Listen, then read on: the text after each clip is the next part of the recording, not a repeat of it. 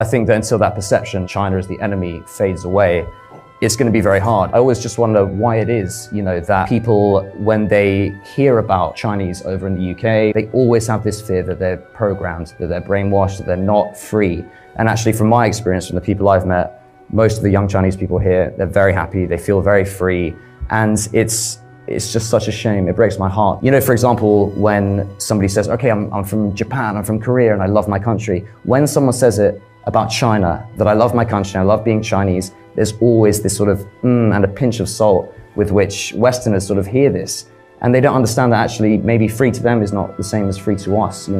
Maybe parents here want their kids to be free to post what they want on social media, but maybe parents in China want their kids to be free to, walk down the street and not get mugged or get addicted to Coke or something like that. There's different ways and different senses of what being free means. And so I think that until that fear of China as this body and this machine fades away, which is going to take a lot of hard work and can't come overnight, until that happens, it's going to be tricky. But hopefully, people can do positive things and just get together, open dialogues, and hopefully we'll see change. But I think it'll be a slow process.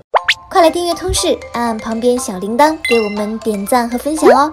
如果有什么想说的，也欢迎在下面多多留言呀。